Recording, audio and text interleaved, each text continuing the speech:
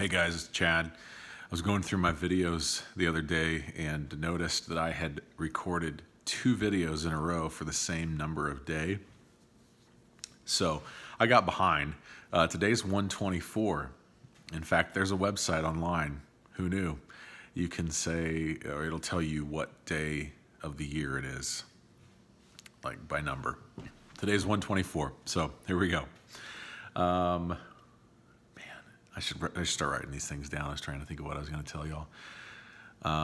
Did okay today. It's Saturday, and my wife's out of town, and so she and I share the responsibilities of cooking. But when she's out of town, you know, we just kind of fly by the seat of our pants and eat whatever we can find at home or abroad. So let's see. I need to start writing this down for you as well. But I had some sugary cereal. I had some junk food, what was it?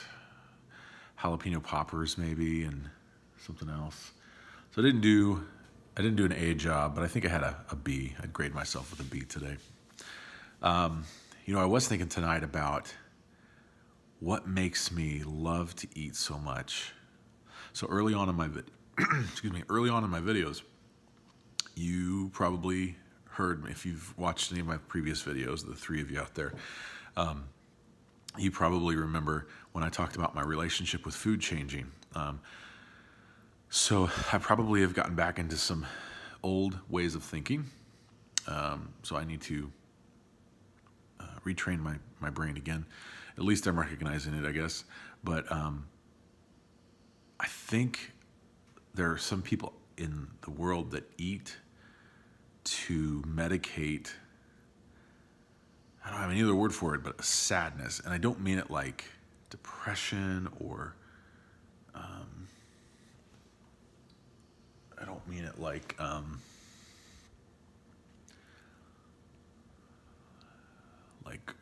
constantly wanting to cry. I think it's this, maybe it's like being unfulfilled in life. For me, I know it's like a constant busyness that I just feel like I can never get ahead, never get caught up, and be where I need to be financially for my family. And so I think it causes like a deep,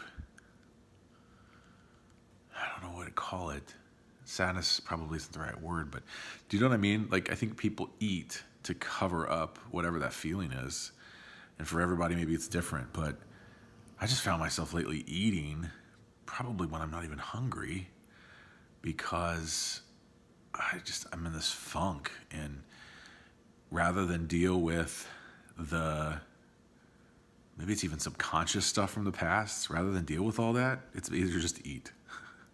I think somebody said once, you eat your feelings. Maybe that's what I'm doing.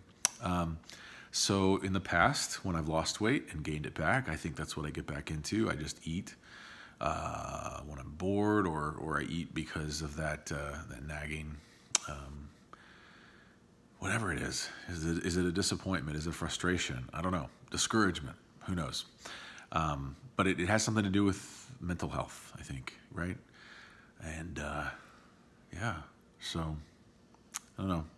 You all know that I'm learning a lot about myself and discovering things, and that's probably the best part of this whole journey, is beyond the physical health, is realizing, man, I need discipline, and I eat my feelings.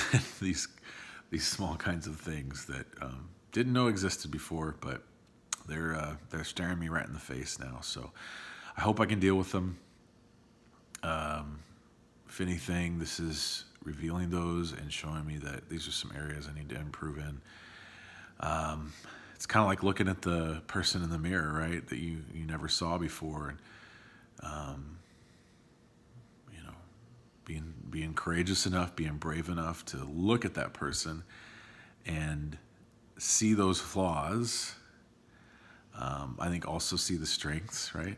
See the beauty, and be courageous enough to change, to make small steps to change. So we're all in it together, I think. We're all on a journey of becoming better people and better versions of ourselves. So don't be discouraged out there. I guess I could talk to myself right now, couldn't I? And encourage other people too. But don't be discouraged. Don't give up. You are in control of so much more than you think, and you can make small changes. You don't have to be afraid. You don't have to feel alone, maybe. You don't have to, you aren't alone. Yeah. You're not alone, and there's a lot of people out there that care about you, and hold your head high and believe in yourself. And I just told my son this the other day, look at the things that you can't control and just kind of push them to the side and find those things that you are in control of, that you can make a simple change. Because once you realize what you're in charge of and that you have the power to change, there's a lot of freedom in there, and a lot of, it's just empowering, right? Very empowering. So I probably rambled for a while tonight, but I hope that encourages you. And yeah, we're on the journey. So guys, thanks for watching the video, and I hope you have an amazing weekend, and I'll definitely see you tomorrow. Thanks.